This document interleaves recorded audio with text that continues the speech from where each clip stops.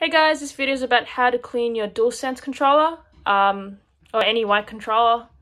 But basically, PS5 owners know how grimy and dirty their white controllers can get, as you can see here. But yeah, I thought I should do a video on how to clean it using a magic eraser. Alright, let's get into it. So basically, I'm from Australia, so they have these on Amazon. And these do absolute wonders. Absolute wonders. They come in 8-pack. They don't have any chemicals. It just uses, as you can see, it just uses water. And they're about this size. They're not big.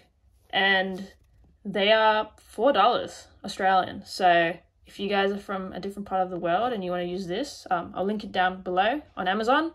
But yeah, they're not expensive and very easy to use and very self-explanatory.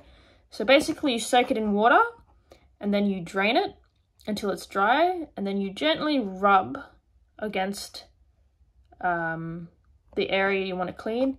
It says here to rub with high pressure. I don't recommend that. Rub very gently. It actually comes out very good. So I'll show you here. I just used it about 5 minutes ago and it's really clean. Before it was dirty as the other controller. But yeah, I'm going to demonstrate using the other controller how good it works. So as you can see here, really dirty. So this is already soaked and then drained.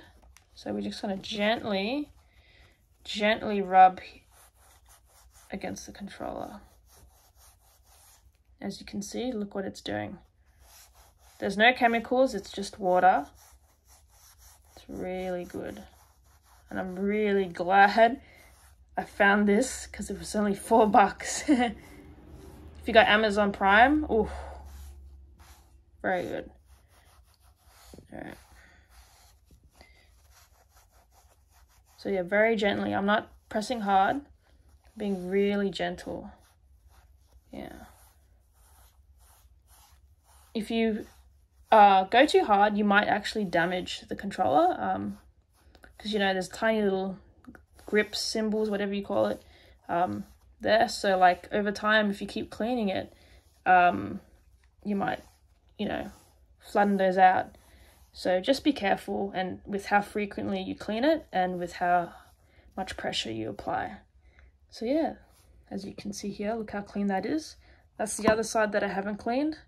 So, yeah. I thought I should end this video now. I don't want to make it too long. So thanks for watching, guys. I will link this down below if you want it.